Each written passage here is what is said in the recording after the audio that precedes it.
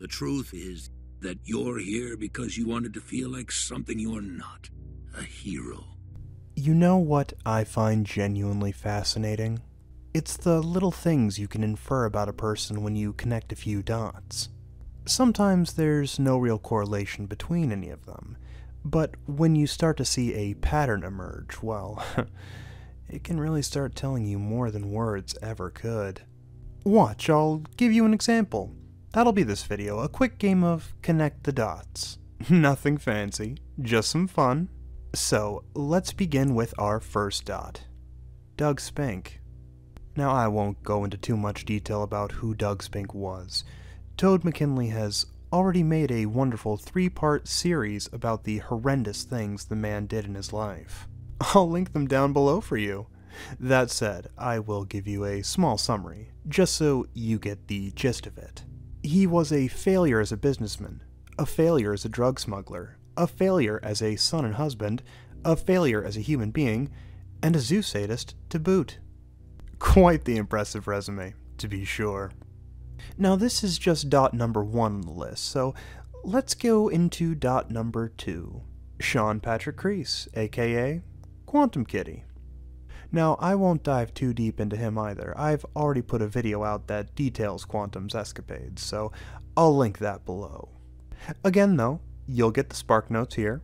Quantum is an animal abuser, a necrophile who has admitted that he fucks roadkill, a serial doxer, and a general psychopath. Impressive, don't I know it? Now, let's talk about dot number 3. Valerie, also known as Hypnotist Sappho. There's a name that really needs no introduction, right? Most of you who watch me found me through my content about her, but if you don't know the lore behind Sappho, I'll direct you to an in-depth video made by Turkey Tom. It's a good watch. It contains all the relevant details, and I highly recommend it to anyone who wants to know more. However, I will, just like the previous two, give you the spark notes. Sappho is a zoophile who groomed multiple children, used hypnosis to take advantage of her quote-unquote patients, and gained the trust of unsuspecting victims by presenting herself as a therapist, despite having no qualifications, only to turn around and abuse that trust. Now, the question here is, what do these 3 people all have in common? With the good news out of the way, we can finally close the chapter on Spink and shift the focus to his cohort. Before his death, he was one of the founding members of the Zooier Than Thou podcast, along with his co-host Toggle, and today's episode is going to be dedicated to that podcast, its hosts, guests, orbiters, and the depraved community that they are trying to build, centered around the sexual abuse of animals. It's time for our Halloween Spunktacular. It's a spooky double feature with a guest appearance by @Hypnotist Sappho, a new song by One Big Grumpy Rat and Dearest Doggy, and our Samhain Ritual for the Lost Loved Ones. Enjoy while the veil is thin. For me, an important basis is recognizing animal personhood is important for me, but like romance doesn't really factor in, and that's partly because I don't think it factors in for me, but I also have a very casual relationship with sex, whether it's with humans or with animals. I think you could be a zoo and be respectful towards other people without being romantically involved.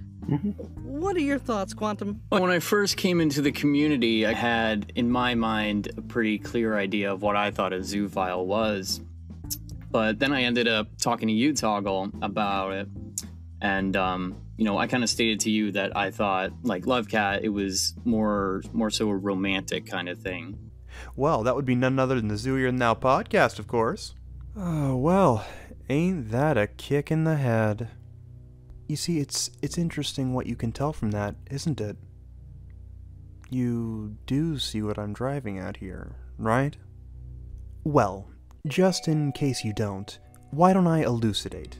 You see that character. I'm sure you're familiar with him. That's Toggle, also known as Buck Riley. Now, Toggle is one of the original hosts of Zooier Than Thou, along with Doug Spink, which says a lot in and of itself, but when Doug died, Toggle was solely responsible for the podcast. including who was allowed to be a guest on any given episode. What this means is that Toggle was the person who built a platform with an abuser and used it to give at least 2 other abusers a platform once he had executive control over it. I mean, most of you are inclined to agree with the sentiment that all zoophiles are abusive by nature, but even on the off shot, some of you disagree with that sentiment. I don't think many of you will disagree when I call people like Quantum and Sappho abusers, given what's been revealed about them by myself and others. We're not done just yet, however. There is one tweet I'd like to read for you, because it really does complete the picture. Making bedfellows with anti-zoos in order to smear the name of other zoos is in pretty poor taste. If you're the kind of zoophile who listens to what Twitter anti-zoos had to say about another zoo, you're not the kind of person I want around. I don't have time for that bullshit. When we think about all the horrendous things those 3 people did behind closed doors, the fact Toggle was in direct contact and helped platform all 3 of them, and this tweet where Toggle openly condemns the idea that a zoophile might report any heinous actions somebody in their community commits, it really makes you wonder, doesn't it? It almost makes you wonder if he knew what Doug and Sean and Valerie had been doing all along. After all, one doesn't just accidentally find themselves surrounded by that kind of company on so many occasions. One doesn't accidentally publicly condemn the idea of others in the community reporting its own members who've gone too far. And one doesn't accidentally ignore all evidence of the danger these people pose to those they come in contact with. One time, well, that's unfortunate. Twice, well, that's a coincidence. But 3 times, well, that, dear viewer, that's a pattern.